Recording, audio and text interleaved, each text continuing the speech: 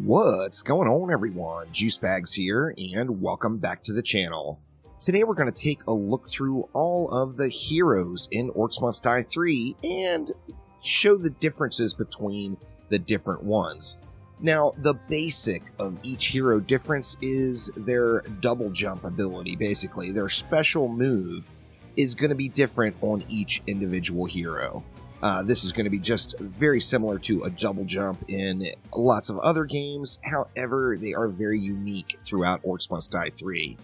That is not the only difference with the heroes, though, so let's pop on in and take a look at them.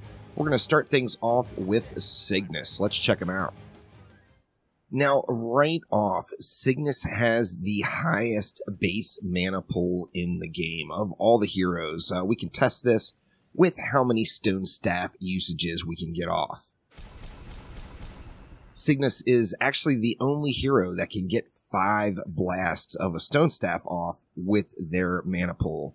So Cygnus has the highest mana pool of all the heroes in the game.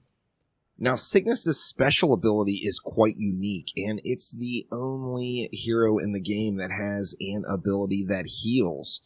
Cygnus's special is a feigned death, where Cygnus will instantly lose all aggro, and you see the green particle effect there. That is actually a heal.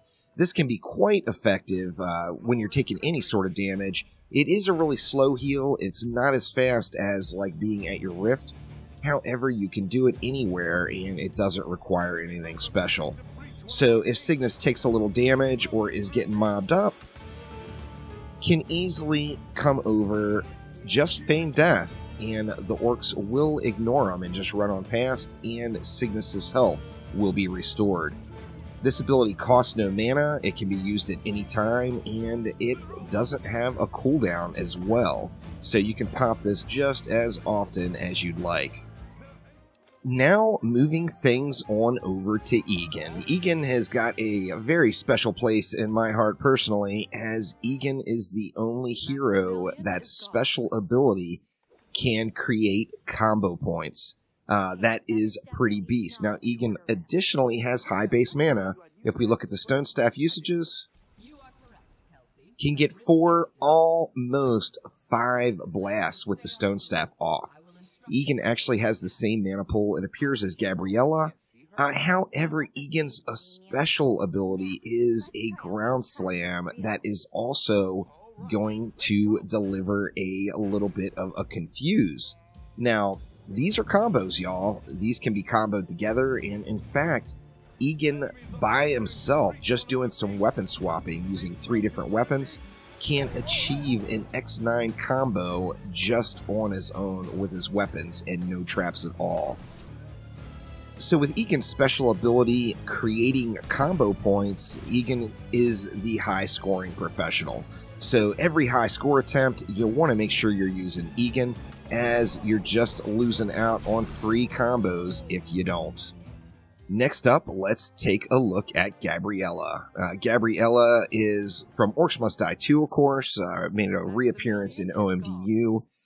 Gabriella has the second highest mana pool, only to Cygnus in the game.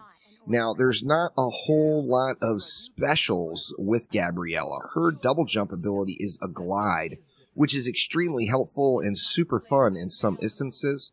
But Gabriella's main benefit is having a slightly higher mana pool, making Gabriella a really fun choice to play if you're going to be spamming abilities. And next up, we have Kelsey. Now, Kelsey, like Max, has a very, very low mana pool. Kelsey is not the ability spammer, there's no doubt. However, Kelsey is a little bit tanky. She can take some shots. Now, Kelsey's special move, let's look at her stone staff usage first. She can only get 3 stone staff blasts off, almost a 4th, but only 3 stone staff blasts off with her mana pool. Now, Kelsey's special ability is a levitate, which can get you around through lots of situations throughout the map. It does drain mana, though. Now, when you run out of mana, as you see, you stop, and you can no longer move. So you're not going to drop. You're going to stay levitating. However, you won't be able to move throughout there. Now, Kelsey is super fun to play. She's got an absolutely awesome character model. And I mentioned she is tanky. So particularly if you are taking a lot of damage, or if you want to play, say, with melee up front, Kelsey can be almost unkillable with the proper loadout if you give her a nice blade staff with healing, for example. So Kelsey is super fun to play, just an awesome character model, no doubt, and she offers that levitate ability. Don't get yourself stuck in the middle of that levitate, though, as you could end up in a pinch there. And next up, we have good old Maximilian. Max is the OG, of course, the only playable character in Orcs Must Die 1, and Max has been here through the duration. Now, just like Kelsey, Max is very tanky. He's going to have a little bit higher health than the other heroes.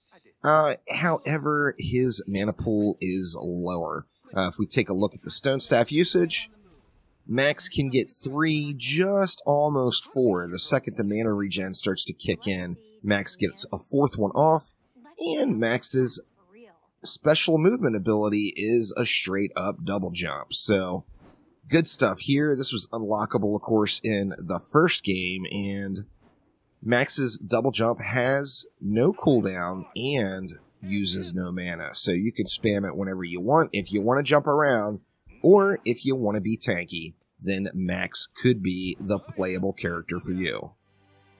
And then last but not least, we have Vorwick. Let's pop on in and check him out. Now, Vorwick is another tanky one, and the mana pool is light on it. With the heroes that do have the additional health and can take a little bit more damage, that means they are going to have less mana. So Vorwick is right on par with Kelsey. You get the 3 Stone Staff usages, not quite a 4th there, not even close to a 4th, actually. Now, Vorwick's special is debatably the best movement ability in the game, and that is, it is a teleport, and it's got no cooldown, and it uses no mana. So if you want to get around the map fast, Vorwick is the one for you. So who would play Vorwick? Well, someone who wants a tankier hero, maybe people that are fans of melee, and then people that are wanting to traverse the map very quickly. Vorwick will get the job done for you. So, debatably, the coolest movement ability in the game, no doubt. Vorwick, of course, is an absolute beast with getting around the map. This matches the theme of Vorwick's portals, and it's just a lot of fun. I mean, it's super fun to play. Who doesn't want to teleport around? I mean, that's just good times, no doubt. So, in short, there is really no specific best hero. Each hero is situational and will match your playstyle. The only hero that I would say that is 100% best in slot is without a doubt Egan, if you are chasing high scores and going for combos. Being the only hero that offers a combo point with their special ability, or multiple combo points for that matter, it makes Egan the best in slot in the high scoring world. If you want to use your abilities and spam things out that do require mana, then Cygnus, Egan, or Gabriella would be your top picks. If you find yourself taking too much damage, Cygnus, of course, has that Fade, Death, and Heal. And then if you want to be tanky, then Kelsey, Max, or Vorwick are the heroes for you. Of course, Vorwick having the best movement ability as far as getting around fast, and then Kelsey having that levitate that will allow her to float over any possible terrain area. So that will do it for our hero overview in Orcs Must Die 3. I am really digging the game. It's been an absolute blast to play. I am so happy to be playing an Orcs Must Die game once again right here on the channel, and there is going to be much more of it. If there is something specific with Orcs Must Die that you would like to see, make sure to let me know down in the comments below, and I will do my best to get some sort of content made for you. So thank you all so much for watching, and I will see ya next time around. Take it easy.